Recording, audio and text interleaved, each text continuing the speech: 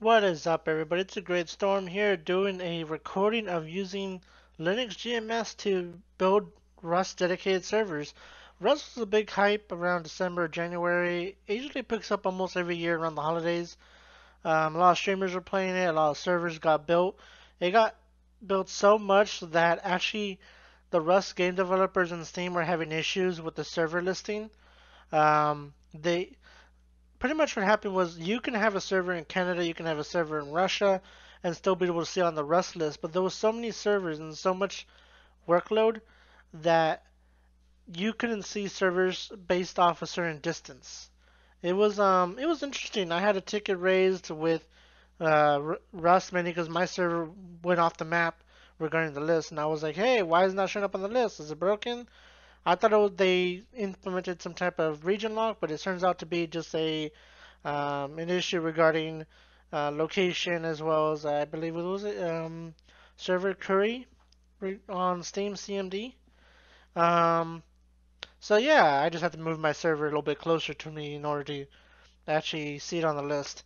So currently we have a new instance on. I'm using right now AWS Amazon Linux, which is a distro of Red Hat. So as closest to Red Hat would be CentOS. This isn't going to be incorrect. I just don't remember what the Amazon command is. So let's go ahead and install the Apple. Once that's installed, we're going to go ahead and do the prerequisites right here. You got to make sure you get that installed. If you don't get that installed, you're going to have a bad time. I mean, you don't have any prerequisites, the installation's going to crash and burn. You'll probably have to do a lot of cleanup, so make sure you get that installed. So we'll let that get installed real quick and we'll continue from there. Alright, so that's installed. Let's go ahead and look at the installation package. So we're going to do add user Rust server. I can just do copy and paste, as you guys will probably be doing, copy and paste. We want to go ahead and do a switch user to Rust server. We are now as a Rust server. Who am I? I am Rust server. I always thought it was funny. It's like instead of Rust, I'm in Rust server. I'm not here to judge. I like the name. It's great. Alright, so let's go ahead and do a Linux GMS .sh. I love me a wget. I love wgets. Alright, so now we have the Rust server installation script already located on your home directory for your user Rust server. So let's go ahead and run the command. You're going to want to do install, and we'll let that go and install. It's going to ask a couple of inputs. I'll walk through the inputs. So we'll just let that go through. When Rust starts installing, I'm going to have to step away, just FYI. It's currently checking all the prerequisites, making sure the prerequisites are there before running the scripts. Because, of course, if you run the scripts, it's going to give exceptions, and exceptions scare people. It does. Usually when I see an exception, I'm like, well, this app doesn't work, I'm walking out. That's typically how most people see it. And sometimes how I see it when I'm lazy.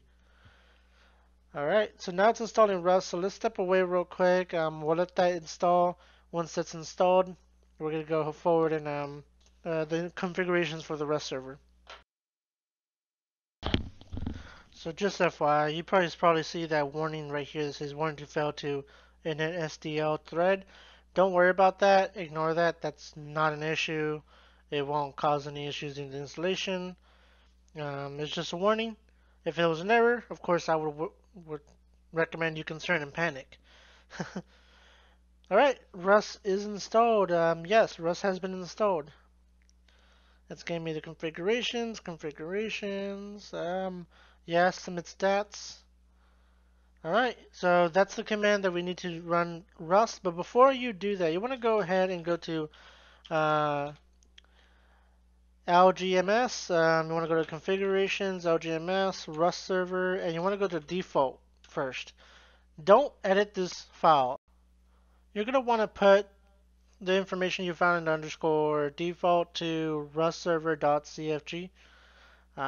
That's going to be where you do all your configuration changes.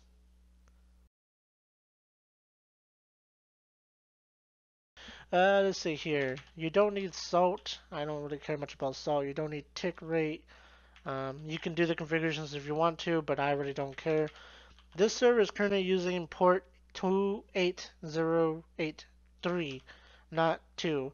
Usually the default's 2, but for some reason, past me decided it would be a smart idea to use 3 instead of 2.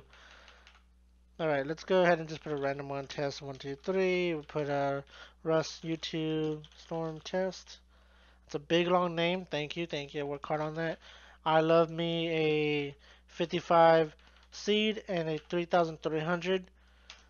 It's just one of my favorite maps. Alright, let's go ahead and do a run start. Alright, so it is starting. We can go ahead and look at the process on top. We got PID 6334 running at 1 core, 1.6 CPU core, I think, 101%, 16% memory. Yeah, it's running. Do give it a second, depending on your server. If your server has some good CPU and good memory and good hard drive space, you're gonna zip through this. But this server isn't really built for game servers, so it does take a while for it to come up. So um, I'm currently using a 2 core processor. It's a virtual CPU with 8 gigabytes of RAM. I think that's what I'm using right now. Let me go ahead and check. Yeah, this is 2 core. And typically with Rust, you want to have at least 4 to 8 gigs for a standard instance. If you're doing like a bunch of mods, like a lot of mods, I recommend you bump up from um, 12 gigabytes. Typically, a big modded server can go up to 8 to 10 gigabytes of memory. Sometimes it doesn't go that high. It depends on what type of mod you install. Stock servers usually can go up to 4 gigabytes to 3.9. I recommend doing a 4.8 just for a small Rust server. Um, but of course, if you're installing mods, I do recommend looking into getting more memory. CPU wise, you really don't need that much CPU. You can run it with a two core. Um, Recommended is 4 core in my opinion, mainly because you want to make sure you don't get a bottleneck. But you really don't stress yourself out using a 2 core. Um, Space wise, it really depends on what mods you install. Typically, I install my servers with 15 gigabytes of data. I usually see a Rust server get to 12 to 10 gigabytes of data on the hard drive, so I really don't like worry about that as much.